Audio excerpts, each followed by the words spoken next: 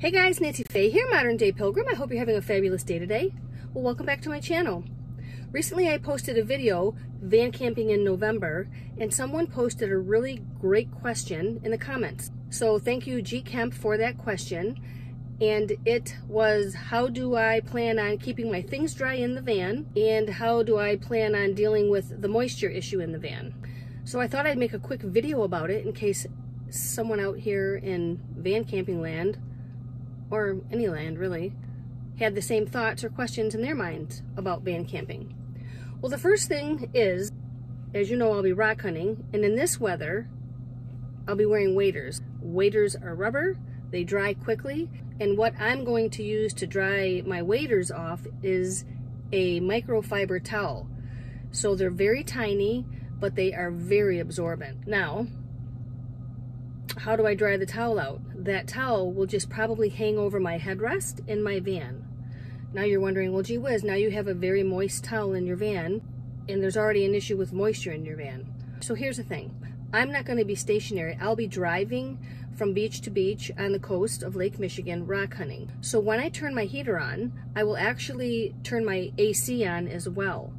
I will have the dial, of course, to warm, but my AC compressor will be on, and it actually doubles as a dehumidifier for the inside of your van. So like, you know, when you get moisture on the inside of the windows, you turn your AC compressor on, but you have your heat on with it, it brings the moisture level way down. It basically gets rid of it.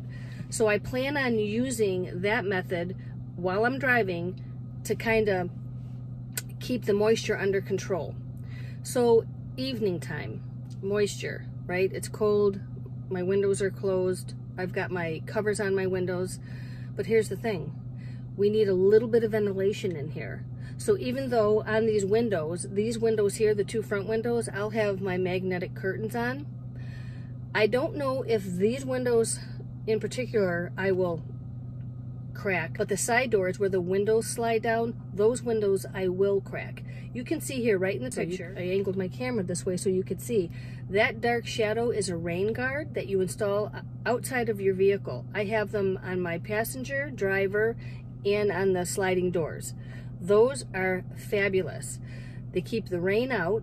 You can crack your window a little bit and no one knows that your windows are cracked or that anybody's even in this van, because you can't tell, because the rain guard comes down about 2.5 inches, I think, on the outside of your window. So you can crack your window down a little bit. You can see from here, just crack it down right above the dark line there and no one knows your windows are cracked. The WeatherTech Reflectix that I have that go around my whole vehicle, I'll still have those up, but in the back window right there, up in the corner, I will crack it a little bit. I'll bring down the Reflectix a little bit to allow for circulation in the van. It's just really important. And again, I'm not heating the space in my van. I'm just working on keeping me warm, but I will keep that window cracked. That is that.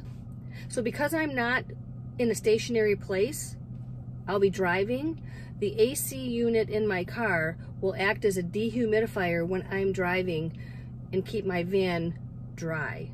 So that's not going to be an issue for me. I have also camped in the summertime before where it's been a little bit humid. I was actually in a thunderstorm this past summer, and all I really had to do was keep my windows cracked with these rain guards on because rain didn't come in. The moisture was able to run through, you know, the van. When it quit raining, rolled my windows down, and there was no issue. But when you're cooped up, windows are up, and this is your camping place, moisture can build up. I haven't had an issue yet to where I've had a ton of condensation on my windows van camping. I haven't experienced that yet, but I know it does happen. But anyhow, we will see how it goes. I just wanted to say thank you to G Kemp for posting that question. It's a really great question. I hope this video was helpful to everyone on how to deal with moisture in the van. All right, guys, I hope you're having a great day. I'll catch you later. Until next time.